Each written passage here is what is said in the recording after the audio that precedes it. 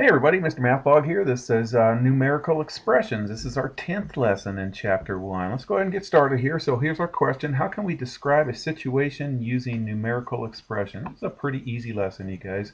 So a numerical expression is a math phrase with pluses, minuses, divide and multiply, and anyways, it does not have an equal sign. Looks like I got an email there. So equal signs have equations, you guys. So if you see an equal sign, that's an equation. Otherwise, it's a numerical expression if it doesn't have an equal sign. So here's an example.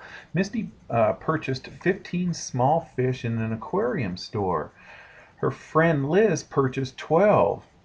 So we're going to write a numerical expression to represent how many total fish they purchased. This is pretty easy, you guys. Hopefully you can follow along. So choose which operation to use for the expression. So we have 15 small fish from Misty, and we're going to go ahead and add Liz's small fish. So that's a plus sign. So she had 12, and so it's just going to be 15 plus 12. Okay, so the expression 15 plus 12 is how many fish they bought together. And that's your answer, you guys. That's as easy as it is. Well, it gets a little bit more tricky, but I'll show you in just a second. So let's watch, you guys. So let's write an expression to match the word. So we'll do one for addition, subtraction, multiplying, and dividing. Okay, so here's one for addition. Russell has 14 fish in his tank. He buys 5 more. So we're going to do the fish plus the more fish of 5 more. So the expression would be 14 plus 5. That's your answer, you guys. Okay, it says write an expression to match the words. Okay, so 14 plus 5 is our expression that matches this. Yes, we know there's 19 in that, but that's not the answer. They just want us to write an expression. You'll find out later as we start progressing in math, we need to know how to write these expressions because we're going to turn them into equations later and we're going to solve equations, okay?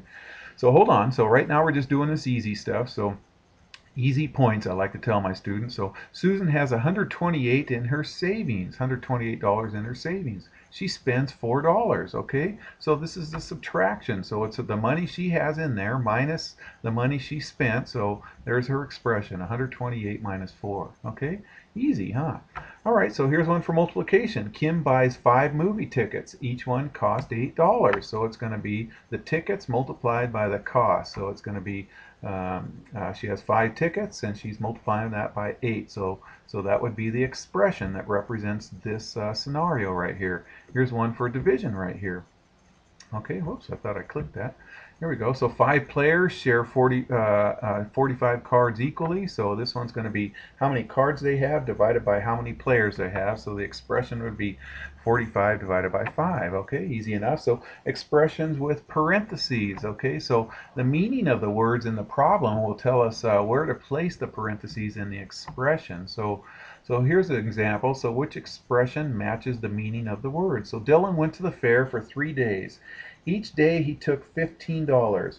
At the end of each day he had $5 left. So how much money did Dylan spend total? Okay, so we're going to underline the events that he did each day and circle the number of days that these events happened. So each day he took $15, and at the end of each day he had $5 left. So this happened for 3 days. So we circled the number of days these events happened, and the events each day were he took $15 and he only had $5 left. Okay, all right. So is this expression correct? Is 15 minus 5 correct? Okay, well, think each day he took $15 and he had $5 left. Well, that's for each day. He did this for 3 days.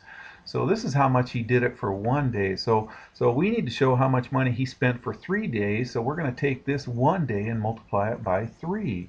So Dylan spent, we're just going to take this expression and multiply it by 3. And so he did 3 times the quantity, we'd say. Quantity is in parentheses. 3 times parentheses 15 minus 5. Okay? All right. So it's not asking how much he spent and all. It's just asking to write an expression. Okay. So which problem matches the expression here? $20 minus $12 plus $3. Okay. Well, let's go ahead and figure this out right here. It'll help this problem go a lot easier. Okay. In the next lesson, we'll learn that we have to do parentheses first. So let's do the parentheses first here. This is going to be 12 plus 3 is 5 or 15. Sorry. So this is 20 minus 15 right here, which is going to give us $5. So our answer has to be $5. So let's just go through the problem and see which one gives us $5. Here, Eric has $20 to spend for his trip to the fair. He spends $12 on rides. Then he finds to $3. How much money does Eric have? Okay, so list the events in order. So he starts with $20. Okay, so then next he spends $12 on rides. So that would be a subtraction problem. So he has 20 minus 12, or $8 left.